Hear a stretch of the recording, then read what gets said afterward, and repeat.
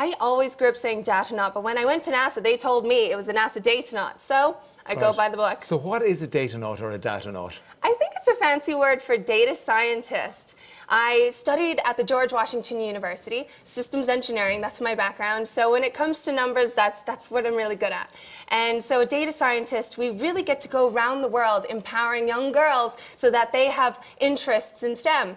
It's about the ages between 8 to 11 is when girls they lose interest. They're not really shown that it's something that is really cool and something that they can be doing all the time. And so my job, I get to go around doing that, but I also get to create different innovation myself. So I get to play with a lot of numbers and a lot of data. And last year, I also got to attend our second successful launch and landing to Mars, which was a really amazing event because I got to share it with the world. Wow.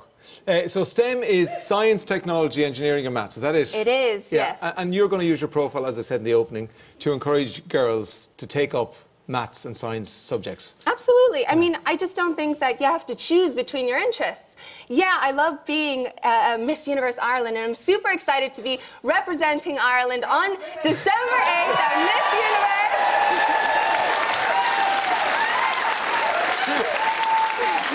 I love your energy. I love your energy. But I'm also just excited to be able to share my platform, which is all about encouraging women in STEM. Because the thing is, it's a boys' club historically.